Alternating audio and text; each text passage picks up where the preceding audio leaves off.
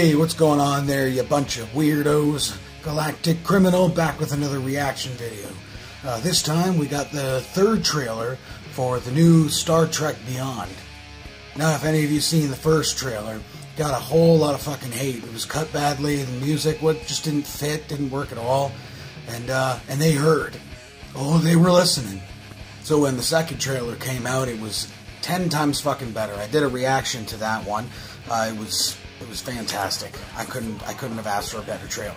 Yeah, the second trailer really set the tone and gave us a better idea of what this movie's going to be like. So I don't really know if I'm going to expect too much more out of this trailer. It's just kind of like a final cut. So yeah, maybe they'll show us something new in this trailer that we haven't seen already. We will press play with the 1, 2.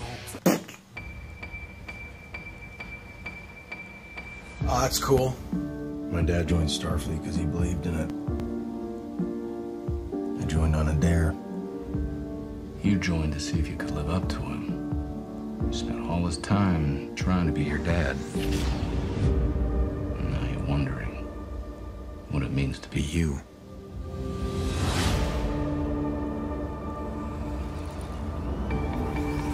Gonna be like some internal struggle with them in this one.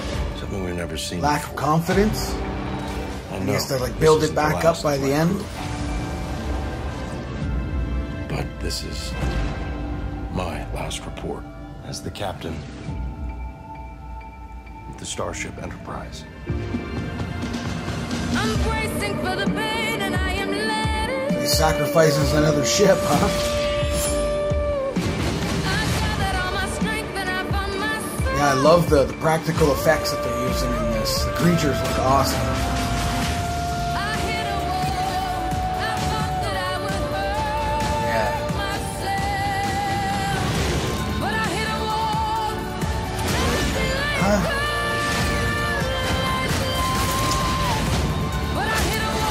Let's make some noise. Oh boy. I was kind of worried about that.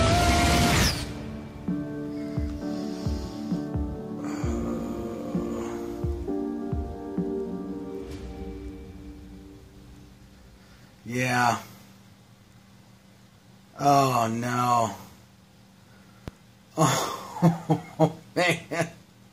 So yeah, I was kind of feeling the trailer.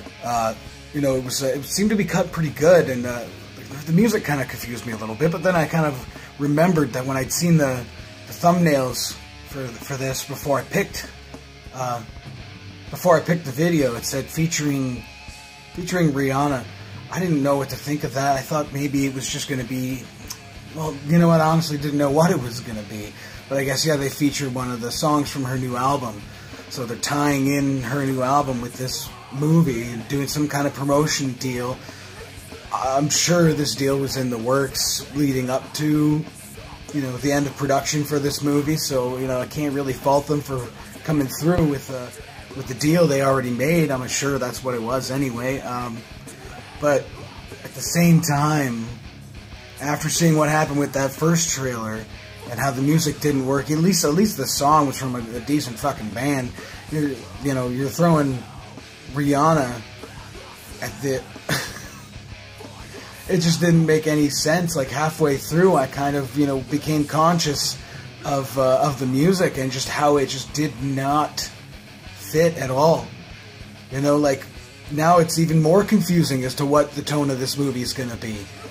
You know, the second trailer really gave me a good feeling about it, that I was really going to like it. And you know what, I think I'm still going to like it. It's just, you know, my faith is a little shaken after seeing this trailer with that music put on it. It just kind of, you know, pulled the hype back a little bit for me. That's kind of a shame. I thought they were really, like, riding a high note and left that whole first trailer in the dust, but I can already see the backlash that this thing's going to get. I have a pretty strong feeling that that cut and that music clashing is going to get like a big backlash on the internet. That's just how it's going to be. Anyway, yeah, that was a pretty decent trailer. I'll leave a link in the description so you can check it out, full screen, full audio, you know, figure out for yourself what they were thinking. And as always, have yourself a fantastic evening.